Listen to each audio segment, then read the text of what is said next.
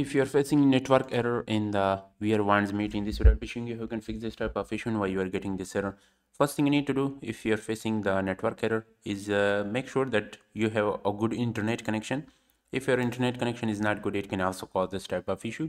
You need to simply go to any browser and then you need to simply search for Wi-Fi speed test and check your internet connection and make sure that your internet connection is good.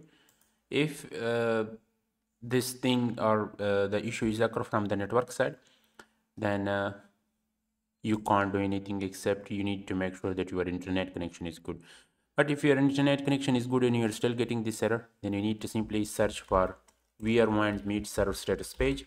And if the server status is down or the server is down for everyone, in this case you need to wait for some time. When the server is back, you will be able to fix the issue. So here you will be able to find out whether the server is down or not. But if the server is not down and you're still getting this error where it's not working properly with you, then in this case you need to simply switch your network connection. If you are connected with Wi-Fi, switch to mobile data, or if you are connected with mobile data, simply switch to Wi-Fi and then try again and then check it whether the issue is fixed or not.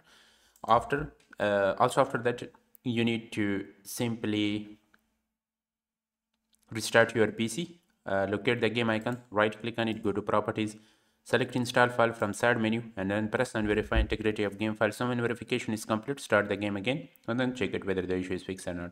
These are some of the best things to do to fix this type of issue in the game. Hope this will help you. And if you have any other question or comment below, make sure to leave a like and subscribe this channel. Thanks for watching. See you in the next video.